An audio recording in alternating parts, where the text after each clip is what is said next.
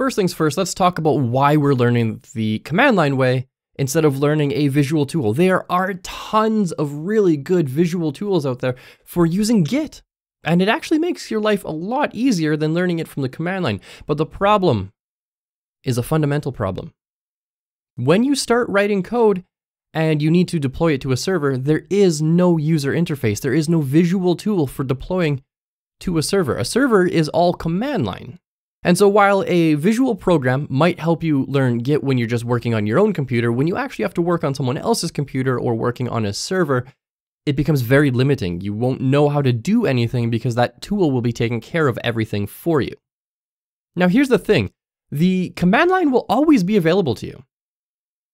It doesn't matter if you're on a server, someone else's computer, your laptop, your desktop, it does not matter. Git will always be available to you via the command line. You don't need a special program, you just need Git by itself. So when you're done writing code on your computer, you can get a full copy of all of your code on your server, on your friend's computer, anywhere else in the world.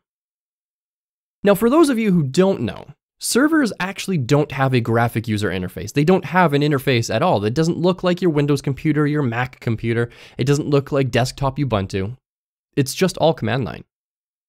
And so this is going to teach you the command line way of doing things because this will actually create a stronger foundation for using Git. Now later on, if you want to use a graphic user interface, a GUI, that's 100% okay, and that'll be totally up to you. But it's a lot easier to learn the command line way of doing things now and then learn a visual tool later than it is to learn a visual tool now and then the command line way later.